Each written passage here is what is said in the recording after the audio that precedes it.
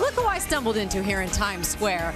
Back now with Clive Owen. He is starring in the new movie, The Confirmation. It's about a father and son weekend that turns into quite an adventure, and it all starts with a search for some of his stolen tools. Take a look.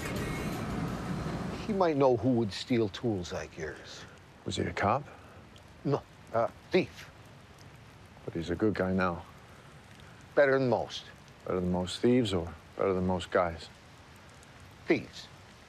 But he's a good guy now. He found Jesus.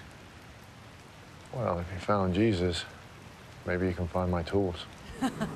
I watched the movie last night. It is so powerful to watch you, your character, struggling as a human being, struggling as a father. Tell me about Walt.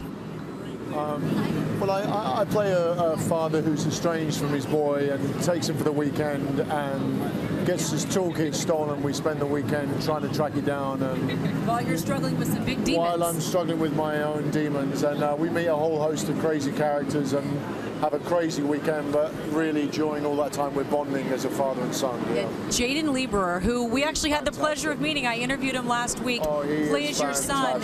He is incredible, and watching the two of you, it looked like it was instant chemistry. I had one of the best times with that kid. He's such a phenomenal young actor, and he's a lovely guy as well. I know you're a father, but what is it like playing opposite a 12-year-old? I mean, I imagine you have to take out, speaking of tools, some different tools in your acting belt. I love working with kids, actually. I think it opens you up and makes you a better actor because they're so kind of open and instinctive.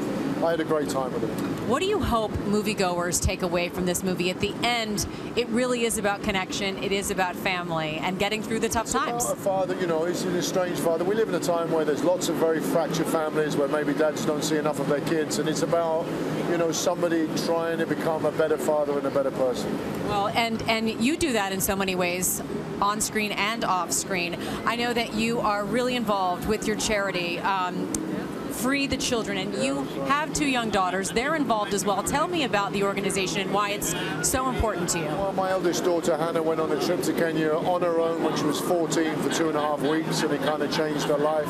She became very involved with the charity, and we as a family got very involved as well, and we've done family trips to Africa and are big supporters of the charity. Yeah. It's fantastic. And I also hear you're losing the mustache because the second season was your final season of The Nick, and now you've got 2 sci-fi movies coming out? Yeah, it's true, actually, yeah.